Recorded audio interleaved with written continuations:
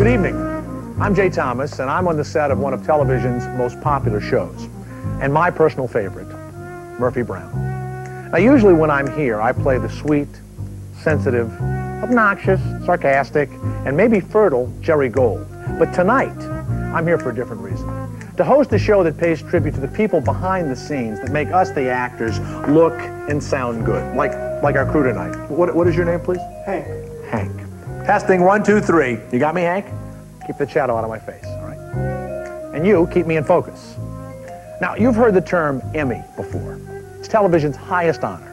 Actors win Emmys, shows win Emmys, but also each year there are hundreds of people like Hank who work on the other side of the camera that also win Emmys for their exceptional work. Now, this program is for them, and we're calling it The Making of America's Best Television, the Creative Arts Emmy Awards. I'm a lucky guy right now, and I owe a lot to my friends on Murphy Brown because I won an Emmy as guest actor in a comedy series this year. This is my Emmy. No one here touch it. All of the shows we featured tonight are scripted and created by a team of writers. Our next nominee is based on true stories. It's a reality show that profiles cases involving missing persons, lost loves, and mysterious legends. The NBC program Unsolved Mysteries was nominated as one of the outstanding informational series of the year. In the last 3 years, they've solved 56 cases. And as you'll see, the results can be very dramatic. Also, we'll discover what a guest actor really does on a typical day on the set of Murphy Brown.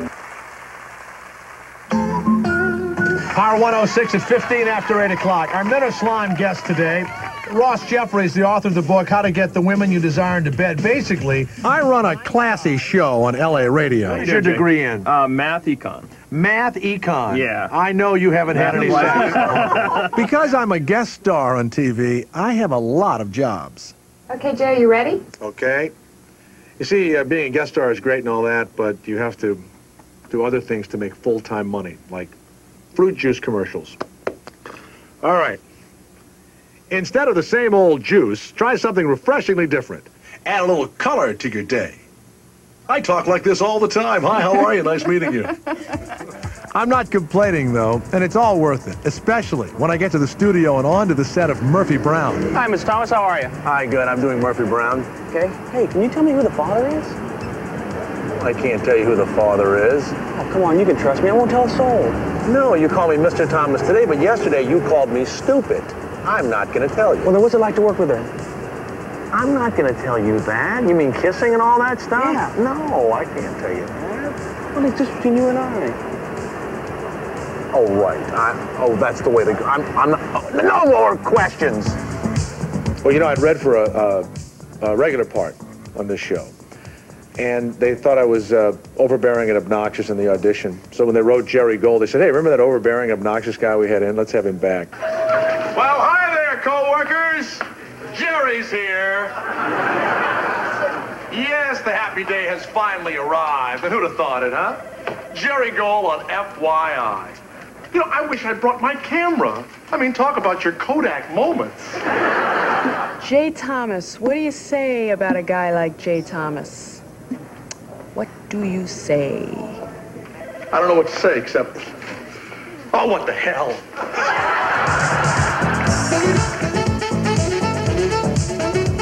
Well, a guest performer is somebody who comes in and usually is the focus of one specific, you know, show. And with me, here in Murphy Brown, it's turned into quite a few shows and a lot of focus. Jay Thomas is one of the finest actors. Gentlemen, a joy to work with. And if he does not win, I think this is the second year in a row that he's been nominated. If he does not win, I will not. I'm telling you, I will not be back on Murphy Brown next year. I do get a little nervous. I didn't have a date in high school. I'm about to do a scene with Candace Bergen, so a little nervous, okay? Well, gee, I guess the rumor's true. They found traces of Phil's meatloaf in Zachary Taylor's remains. As a great guest performer, you really, hopefully, you do your part, and you make sure that you realize who the star of the show is, and you have to also make that guest star comfortable with you at the same time. Candace is very, very nice. Yeah, we're real tight, yeah. She lets me watch her Sprint commercials. This set will always bring back memories to me. When I sit here on this couch, I think, well, I kissed Candace here and I kissed Candace here, and we broke up over there. We broke up here one time. The greatest memory I have, and it was my nightmare. I had this whale suit on. I have to enter as a sperm whale. Hello, are you the lady that asked? Jerry! Oh no, I'm Willie the Whale, and this Japanese fleet's trying to kill me. I hear you run some sort of halfway house for my kind. So what do you say? You saved me, baby.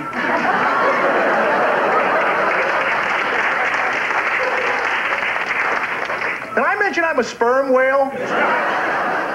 Jay Thomas is one of a kind. I mean, there's no other way to put it. There is one Jay Thomas, and there isn't a day that goes by when we all don't say to each other, thank God there's just one Jay Thomas. I've become like this odd sex symbol. It's like ugly guys come up to me and say, you know, you're our hero. Guys under like 5'6", you're my hero now. So go on.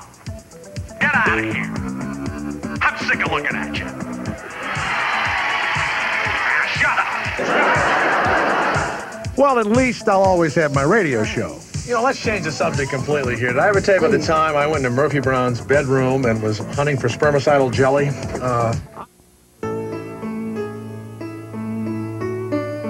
Outstanding guest actor in a comedy series. The nominees are... I really wanted to win, and I felt badly about that. I don't know why. And then when I saw the competition, these are all these actors that I admired. I couldn't believe I was against them. And my heart starts beating fast. I wondered what I was going to do if I lost. And the Emmy goes to Jay Thomas, Murphy Brown. And my wife said, whatever you do, don't thank me. That's what she says, okay? That's what you need to hear, right? Before you go up. Truly, it's a shock to me.